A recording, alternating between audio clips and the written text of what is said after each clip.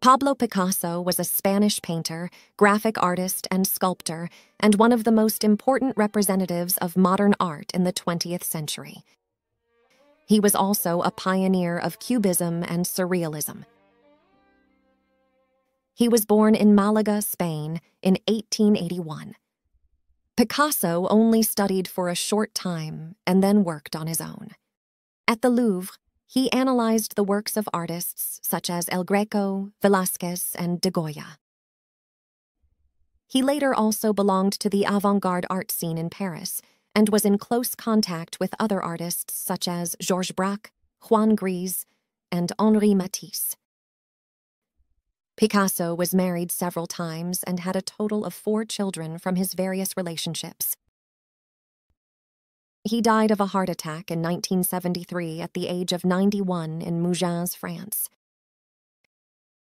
The works from his blue and pink periods and the foundation of Cubism, together with Georges Braque, marked the beginning of his extraordinary artistic career. His extensive work includes paintings, drawings, graphics, collages, sculptures, and ceramics, the total number of which is estimated at 50,000. It is characterized by a great variety of artistic forms of expression and techniques. He was known for his unusual perspectives and his ability to deform and distort forms. Furthermore, his works are characterized by their powerful expression, vivid colors, and emotional themes.